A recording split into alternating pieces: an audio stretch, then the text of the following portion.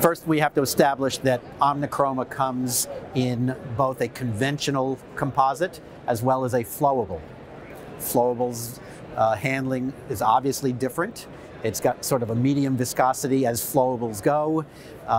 It's great for an initial layer for its adaptability.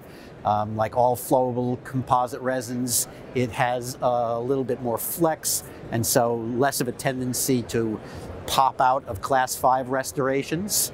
The conventional material, which is available in syringe or compule, has a creamy consistency. If I'm being honest, there are other materials that I have used that are just a little stiffer that I might like, but I've used OMNICHROMA extensively. I'm now more accustomed to it. It does exactly what I need it to do. It doesn't slump tremendously, so it handles nicely and yields good results. Now, it's also available as what's called a blocker, which comes in also a flowable or a more condensable form. That's meant to block out darkness that might be visible through a tooth from the rear of the mouth for anterior applications like Class 4s.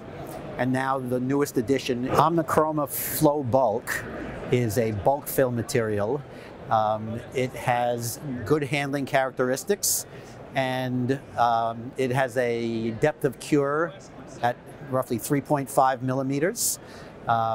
It does not require a capping layer, and of course it has the benefits of the whole family of OMNICHROMA products in that it can adapt and match the color of its surroundings.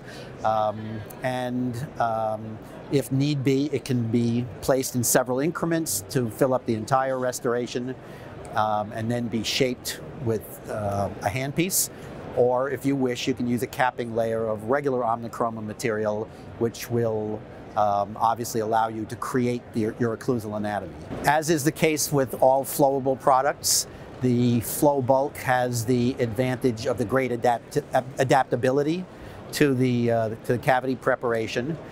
So it will limit the kind of sensitivity problems that can be experienced when there are voids.